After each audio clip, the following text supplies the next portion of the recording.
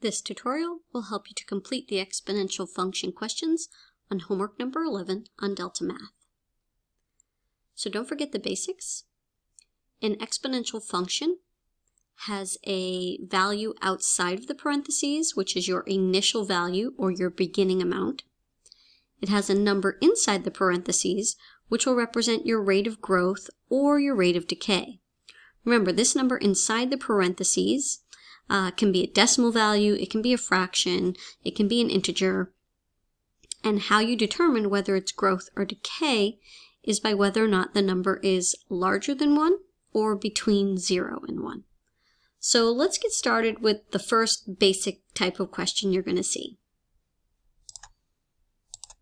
So the first questions that you'll see are about identifying whether an exponential function is growth or decay. So when you look at your values here, you can see that the initial value is 65 and the rate of change is 1.25. Now a rate of change for an exponential function is always a percentage. So 1.25 is out of 100. Right? 1.25 is out of 100. So what we're looking for you to understand is that is really 125%, right? Because that decimal can move over there 2 places to the right. So this is a growth function. And I know that because the rate of change is a number greater than 1, 1.25. So the 1 represents all 100% of the number. And this, after the decimal point, represents the extra growth. So the extra growth, right, so I'm going to choose over here that it's growth, and then the percentage is what part after the 100 am I growing? And that would be the 0.25, or the 25%, because I have to move my decimal point 2 places to the right in order to figure out what percentage that is. So it is a growth, and it's 25% increase. Let's take a look at another one. Here's my rate of change inside the parentheses, and my rate of change is a number greater than 1, so I'm going to choose growth from the drop-down menu. Now don't forget, you have to move your decimal point 2 places to the right in order to determine the growth percentage, 7.4%, not 0.074. Once you move the decimal, you'll get your growth or decay. All right, let's try another one.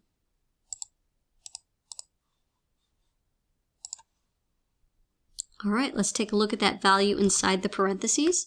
This time the value is 0.97.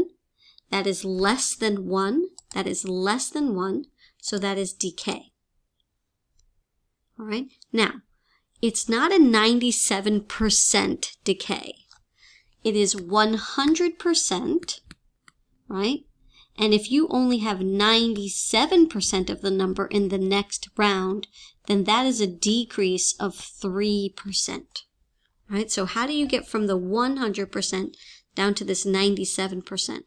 So that is a decay of 3%. Let's try another one. This one is growth. And if I move the decimal point 2 places, I'll get a 6.3. This one is decay. This one is decay because the number is less than 1. All right, so if I move this decimal point over, it's 99.1. And what is that change from 100%? Right? What is the change from 100%? So 100 minus 99.1. So that is a decay of 0.9%, or 0.9%. Awesome. All right, let's take a look at the second topic. The second topic is going to ask you about that basic formula. So an element with a mass of 590 grams decays by 19.5% per minute. How much of the element is remaining after 15 minutes? So first on my scrap paper, I'm going to need to set this problem up. Remember, this is the formula. And you can either have growth or you can have decay. Now don't forget that the 1 represents the 100% of the value you have when you begin, and then you'll either grow by a percentage rate or you'll decay by a percentage rate. So my example here has an initial value of 590 grams, and it decays. So I'm going to use a 1 and a minus sign. And it decays by 19.5%. Don't forget to move that decimal. And the time is 15 minutes. Okay, so all I have to do now I can simplify this if I want to. 1 minus 0.195, I could simplify that if I want to, but I don't need to since I'm going to use my calculator anyway. So I'm going to turn my calculator on, and what I'm going to do now here is I'm just going to type it exactly how I see it. 590 parentheses 1 minus 0.195 parentheses raised up to the power of 15. That's it. So it says to round to nearest tenth, so 22.8. 22.8, right? Because that 9 is going to round me up. 22.8. So I'm going to submit my answer here. 22.8. Let's see what they say. Awesome. Let's clear this ink and try it one more time. All right, a new car is purchased for $15,500. The value of the car depreciates at 7.5% per year. So $15,500 is my initial value, and it depreciates, so that's a minus sign. And don't forget to move your decimal. It's not a 7.5 here. Don't do that. It's not a 7.5.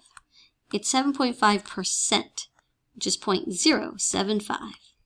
And 6 years is my length of time. Again, I could certainly simplify this 1 minus 0.075, but there's really no need to since I'm going to use my calculator anyways. So let's clear this out. So I have 15,500 parentheses 1 minus 0.075. Whoops, I got the wrong key there. Oh man, the wrong key. Let's do this again. 15,500 parentheses 1 minus 0.075 raised up to 6 years. It said round to the nearest cent. So that would be hundredths. So 17 cents. 9709.17. 9709.17. Let's just double check. 9709.17. Submit. Yes. All right. So this one is a growth question. So let's try this one. A town has a population of 17,000. So that's my initial value. And it has a rate of growth of 4% every year, or 1 plus, right? I can do 1 plus 0.04. After 12 years, I could also write it like this. If I wanted to shrink that down, I could simplify it. But there really is no need for me to do that. I mean, I can, but I don't need to, because I'm going to use my calculator to do the mathematics anyways. So 17,000 parentheses 1.04. Oops, forgot my parentheses. Insert parentheses. There we go. And the exponent is 12. So it says round to the nearest whole number. So that's 27,218. 27,218. 27,218. And correct. All right, let's take a look at the last section. The last section also is going to ask you to use your calculator. So the last section, it actually can be done without a calculator if you think about it, but it's a lot faster sometimes if you just use your calculator. So let's talk about this formula again. Remember, this is your initial value, initial value, and this is your rate of change. Sometimes it's growth, sometimes it's decay, right? Initial value, rate of change. So when I look at my table, anytime my x value is 0, that means that's my y-intercept, or my initial value. So I know that my initial value is going to be a 1. And now my rate of change is the growth here. Like what is happening each time? What is happening each time? And it looks like I'm multiplying by 4 each time, so it probably will have a growth rate of 4. All right, so hopefully what I'm showing you here is making sense. The factor, right, the growth factor here is timesing by 4. And the initial value is 1, but why don't we use our calculator just to be sure? So on your calculator, you're going to have to use this special feature called the stat button. So press stat, and we're going to press edit, number 1. And if there's anything in there, you're going to have to clear it out. So you can press delete, delete, delete, and then go over here and press delete, delete, delete if you need to. Although I could have left those values in there. All right, so X is going to go in list 1, and Y is going to go in list 2. So I'm just going to use my keyboard here. 1, 4, 16, 60. Whoops. I put them in the wrong column. So now I got to delete this all out.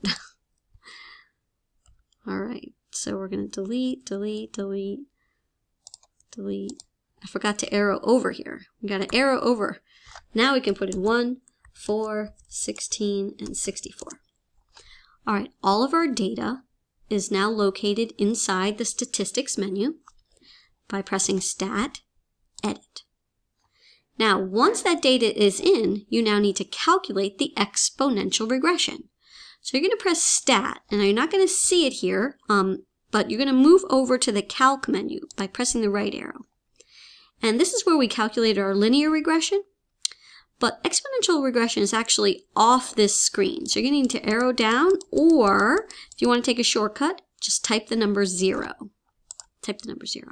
So it's saying exponential regression. Is all of your data in list 1 and list 2? Yes, it is. So we're just going to press enter 5 times.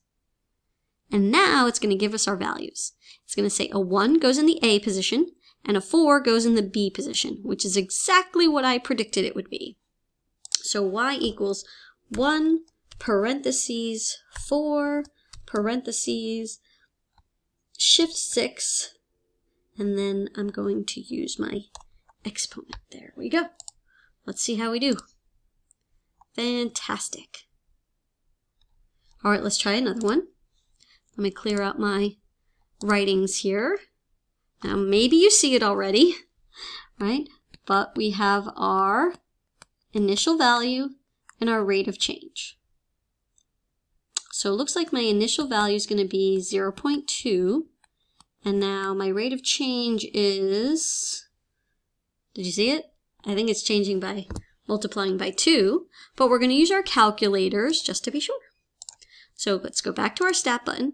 Let's click edit, and let's delete all of these values here. And I actually don't even have to delete the first list because it's the same numbers, 0, 1, 2, 3. So now for my y values, I need to put 0.2, 0.4, 0.8, and 1.6. Do you remember what to press? Stat, arrow over to calc, and then number 0. Then you got to press enter 5 times. Let's see how we did. Initial value is 0.2, our rate of growth is 2, and we got it right. So 0.2, parentheses 2, shift 6, and my exponent. Fantastic. And that is how you're going to complete your homework assignment for week homework number 11.